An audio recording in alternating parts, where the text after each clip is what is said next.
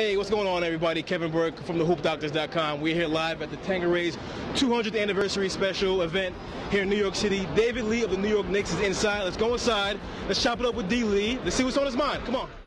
I'm joined by none other than New York Knicks, David Lee, power forward, the double-double machine. Dave, how you enjoying the evening so far? Having a good time. Nice. Now, I guess I introduced you as New York Knicks David Lee. I guess I can only introduce you as that for another couple of weeks, right? What's your hopes for free agency? Where do you plan on playing next year? Well, I want to be here in New York. I mean, it's going to be an interesting process starting in a couple of weeks. A lot of it's got to do with what LeBron and D-Wade and those guys decide to do. But, you know, this is kind of the business aspect of the NBA, and we're excited about moving forward and seeing where I'm going to be next year. So you think that your fate ultimately resides with what LeBron and D-Wade and those guys are doing? Well, I think a lot of these teams, including the Knicks, especially the Knicks, you know, have saved all this cap room, and they're trying to make a run at guys like LeBron James, rightfully so.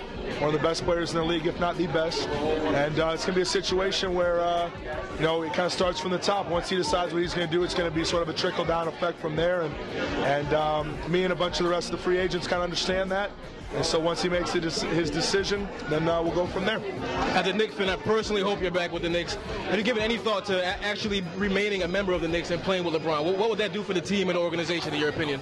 Well, I mean, it's the greatest city in the world to play in when you're winning. And unfortunately, it's not a great city to be in when you're losing, as we found out the last couple of years. But it'd be great to be here in New York. I've loved my 5 years here. I hope to be here a lot longer. And adding a guy like that or any other major free agent to the mix, adding another great player on the team would be something that would make the fans that much more excited, and I think everybody in the organization. Congratulations on making your first All-Star appearance. It should have been your third All-Star appearance if it were up to me, but talk me through about the experience of making your first All-Star team. What was that experience like? Well, I think it was even that much more special because of where the game was held this year. Having to be in that enormous stadium with 118,000 people, biggest crowd to ever see a game. There was something, the atmosphere was really, really special. Even the guys on the team that have been in 10 or 12 All-Star games, guys like Kevin Garnett, were saying like, man, this is something we've never seen before. So it's a really cool experience, just having a chance to interact with the rest of the guys on the squad. And just hearing your name called as an All-Star is really, really special.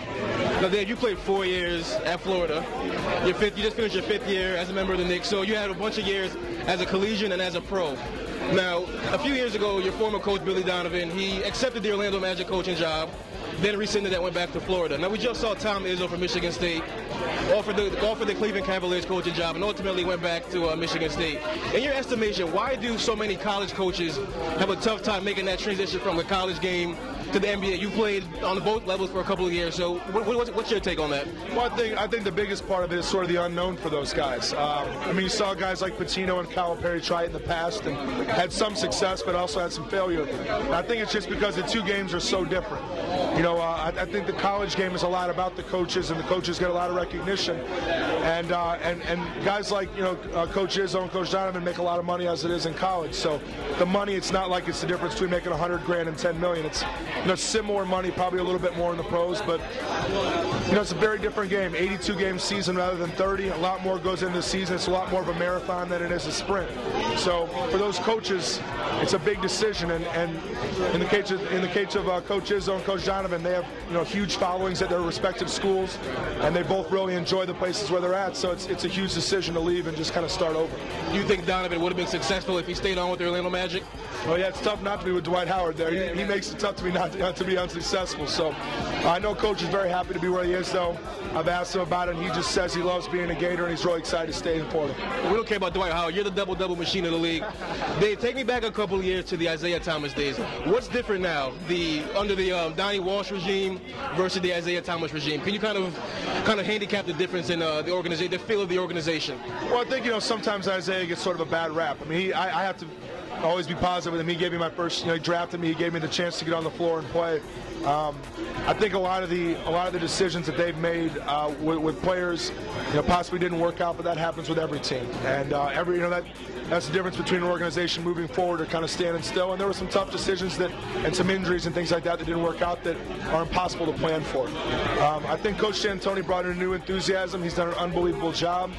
And now this summer and moving forward with the sort of the new team, I guess I'm really kind of the last remaining guy along with Eddie Curry that's still there from the previous regime. cuisine. So they're going to have a chance, whether I'm here or not, they'll have a chance to kind of create their new team, and we'll see how they deal with it. But I think both guys did a great job in their own way. I agree. I thought Isaiah got a bad rap. You seem pretty close with Nate Robinson. How was that? He seemed like he was actually your friend as opposed to just your teammate. How was it to see him leave, especially to a division rival? Well, it was tough. I'm very happy for him, and now he's got a chance. Nate together brings a tremendous amount of enthusiasm to the game. He's a guy that, like you said, is a friend of mine off the court, and not only as a good teammate on the court. And we came in together, and there's a special camaraderie when you come in together with a guy in the same class, because we've been through about 30 years of drama is what it seems in a 5-year period together. And the one thing that's remained to be me and him, staying on the same team. A lot of players have come and gone. So it was sad to see him go. That's nice. Before I let you get out of here and let you enjoy your evening, tell everyone one thing that they do not know about David Lee that they would be shocked to find out. Man, I think today's day and age, almost everything's known from the media. You know what? I'm not sure. That's a good question. You got anything from this guys? I'm not sure, bro. No. I'm telling you, in today's day and age, especially being in, like I said, not a lot's known sometimes what we do off the court.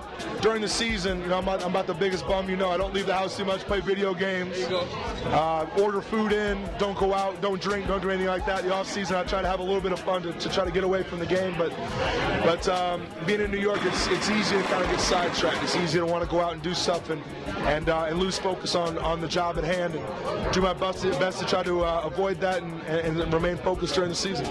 Nice. Well, Dave, thanks for a few minutes. Personally, as a Knicks fan, I hope to see you back in the orange and blue next year. Thanks for a couple of minutes. Enjoy your evening. Kevin Burke signing off. Take care.